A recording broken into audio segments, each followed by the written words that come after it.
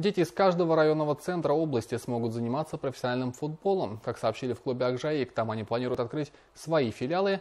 Потому как ездить ребятам далеко, а желающих стать похожими на Роналду и Месси хоть отбавляй. Все подробности в сюжете.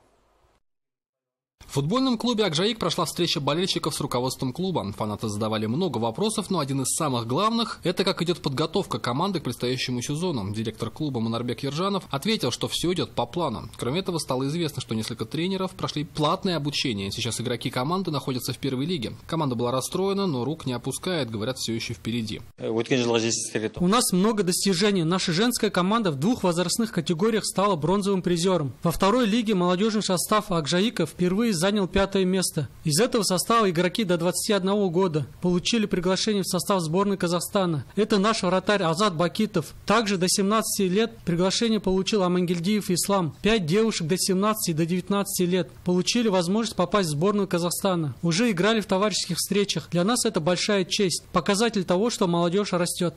На встрече также было заявлено, что в планах у футбольного клуба открыть свои филиалы для детей в каждом райцентре области. Кроме этого, упомянули и о проблемах, которые давно не решаются. Одна из них – отсутствие крытого павильона, где футболисты, в том числе и дети, могли бы тренироваться в зимнее время. Хотя власти обещали построить его еще в 2016 году.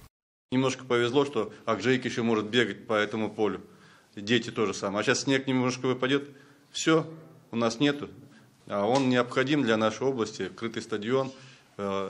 Потому что он охватит не только футбольный клуб «Aqjaiyq». Там все дети, все население может почти допоздна, освещенно, тепло, всю зиму занимается. И, естественно, тогда и рост будет. В завершении встречи директор клуба отметил, что сейчас у них стоит задача привлекать команду местных игроков. Приглашать легионеров пока нет необходимости. Главная цель – снова попасть в премьер-лигу. Алексей Кочемасов, Олег Великий, Рустем Ищанов, Клавек Акраб, телеканал «Aqjaiyq».